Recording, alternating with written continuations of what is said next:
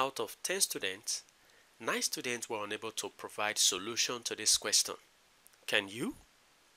Well, show that on the comment section below. The question is, a squared is equal to b plus 73 and b squared is equal to a plus 73. We are required to look for the value of a and the value of b. But take note that a is not equal to b. We can call this equation 1 and call this equation 2. Now, let's subtract equation 2 from equation 1. So a squared minus b squared, a squared minus b squared is equal to b minus a, b minus a. Now 73 minus 73 is 0, so no need of writing that. Now we're going to be moving what we have on the right hand side to the left hand side. So on the left we have a squared minus b squared.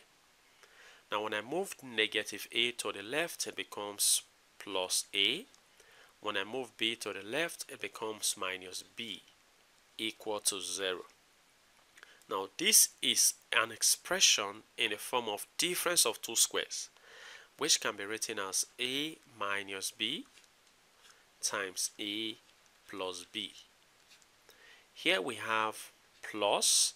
I'm going to be putting this inside of a parenthesis, which is a minus b, equal to 0. Now notice that a minus b is common, so we can factor out a minus b. Now open a bracket. So this divided by this, we have a plus b, so a plus b plus. Now this divided by this is 1. This is equal to 0. So we have two cases from here. We have a minus b to be equal to 0, and we have a plus b plus 1 to be equal to 0. Now solving these cases one after the other, we say case 1. Case 1, we move negative b to the right hand side, so we have a to be equal to b. Now notice that from the given question, a is not equal to b, so we're going to be rejecting this. Now let's focus on our second case. Now I'm going to be moving b and plus 1 to the right hand side. So this becomes a on the left equal to, when 1 crosses, it becomes negative 1. When b crosses, it becomes negative b. So I'm going to be putting this expression in either of this equation. Well, I'll choose equation 1. Here we have a squared, so I'll be substituting this for a, which is negative 1, negative b, that is a squared. This is equal to b plus 73, so b plus 73. So the left hand side can be expanded using this identity, x minus y all squared, which is equal to x squared minus 2xy plus y squared. So expanding this, we have negative 1 squared minus 2 times negative 1 times b plus b squared. This is equal to b plus 73. Negative 1 squared is 1. Now negative 2 times negative 1 times b is plus 2b plus b squared is equal to b plus 73. Now let's move what is on the right to the left hand side.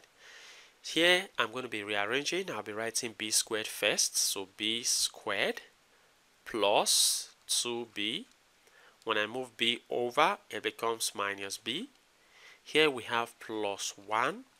When I move 73 over, we have negative 73. This is equal to 0. So simplifying, we have b squared. 2b minus b is b. 1 minus 73 is negative 72. So this is equal to 0. Now we're going to be using the quadratic formula to solve this.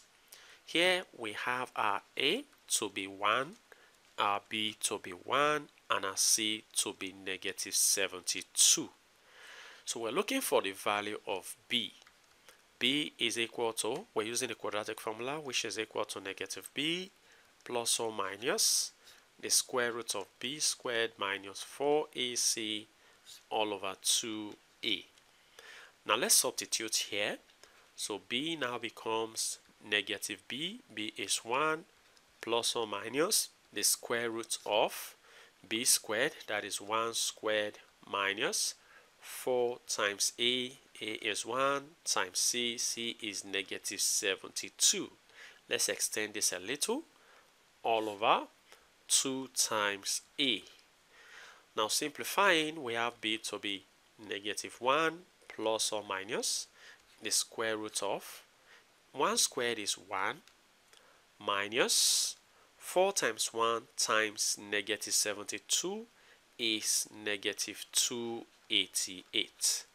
All over 2 times 1 is 2. So this becomes negative 1 plus or minus the square root of 1. Negative times negative is positive, 288. All over 2. Now this results to be equal to negative 1 plus or minus the square root of 1 plus 288 is 289 all over 2. And we know that the square root of 289 is 17. So B is equal to negative 1 plus or minus 17 all over 2.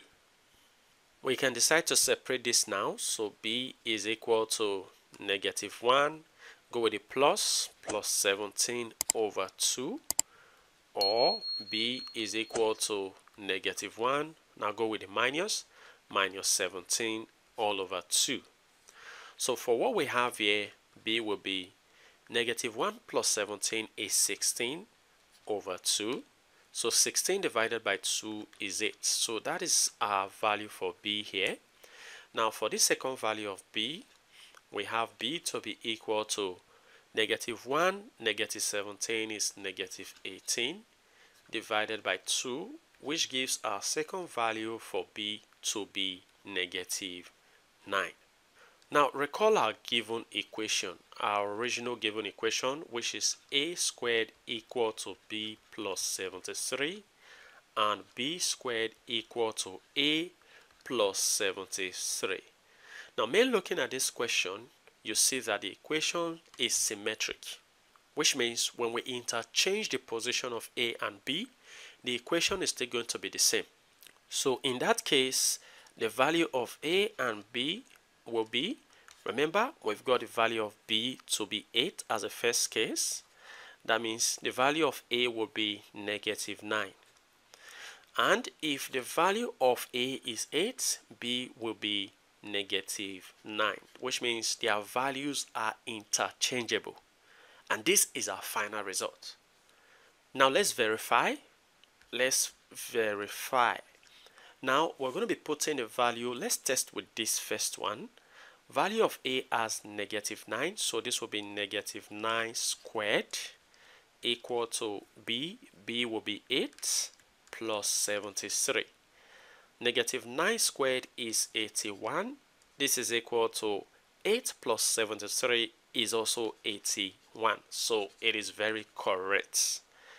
Well, if you want to test it using this other value, you can say, okay, this time A is 8, so this will be 8 squared equal to B. B is negative 9, so negative 9 plus 73.